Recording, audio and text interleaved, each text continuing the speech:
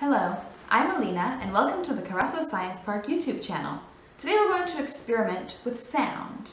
Sound, as you know, is caused by vibrations in a medium, like in the air around us.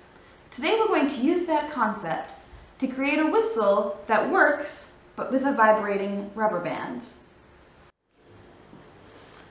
We're going to need 2 popsicle sticks, a wide rubber band, some small rubber bands, and a slip of paper.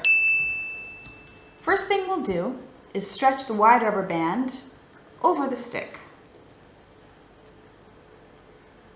It needs to be taut, so I've tied a knot at the end. Next, we'll wrap the paper around the stick.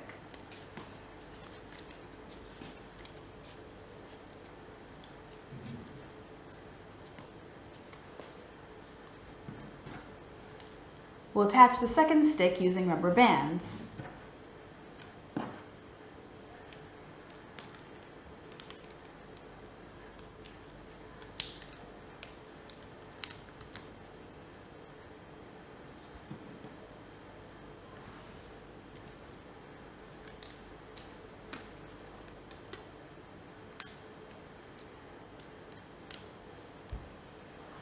Let's see if it works.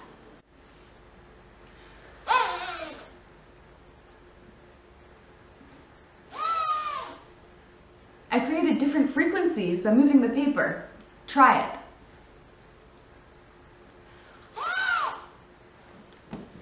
That was our sound experiment. Thanks for watching.